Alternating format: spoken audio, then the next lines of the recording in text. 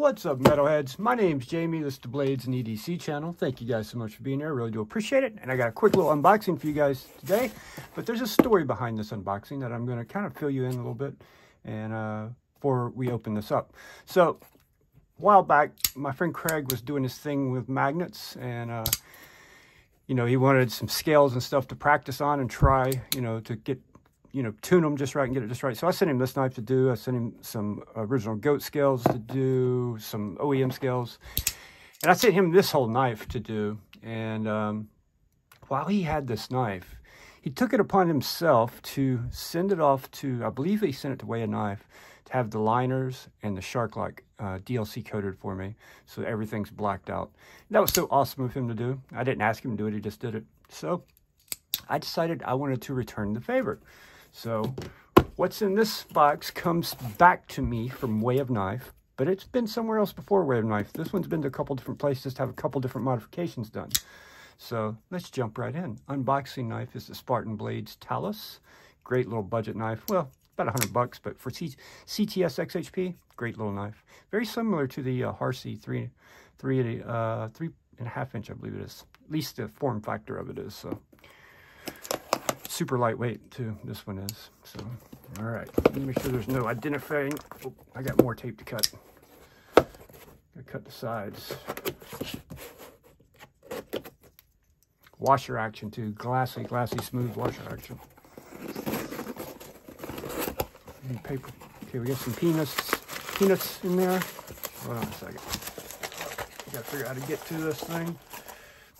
Got that in there. That in there, and then just a bunch of peanuts. Oh, got that in there. Give me just a second. I spilled my peanuts. I gotta clean my peanuts off. All right, so I've never sent anything to Weigh a Knife before. I've never even sent any of my own knives off. So this was Craig's knife. I hope he likes what I did with it. I know he's gonna like one thing I did to it for him, because he was talking about doing it already. And let me grab something here. So I know he's going to like that one thing. I think he'll really like the second thing also. It is not a note knife. Give you a hint. I already did one thing to it. I replaced the show side scale on it for him.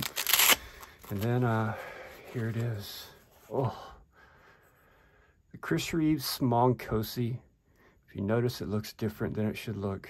There used to be thumb stud there. Now has a hole. So Weigh a Knife put the hole in the blade.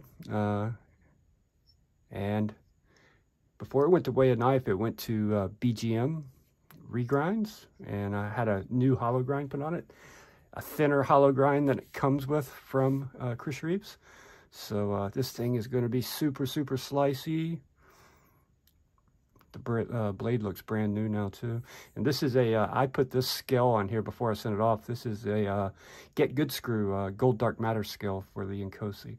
Get Good Screw sells scales now for certain models, so pretty cool. This turned out great, man. Let's see if I can get that light a little better for you guys. It looks so good with that hole in there.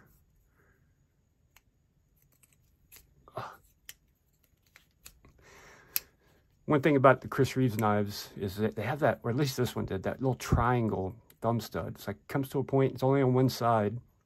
It was so uncomfortable, just terrible. This is much better. Yeah, you can flick it with some effort, but honestly, slow rolls where it's really at with these.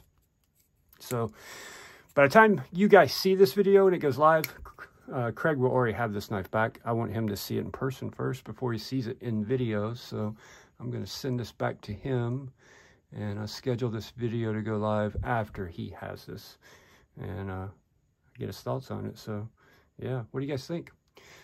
You know, I think that's pretty good. I think it looks good. I thought about, he likes things to match, so obviously he gets his old scale back too, but if he doesn't like this, he can sell it or do something else with it. Or I think would look cool would be DLC coat the titanium black and maybe do the pocket clip, anodize it gold. I don't know. It looks good this way too, in my opinion. Yeah, I think it turned out great. Weigh a Knife did a great job. So did BGM regrinds. Did fantastic work. Beautiful finish on that blade. Looks brand spanking new. It's gonna be super thin now.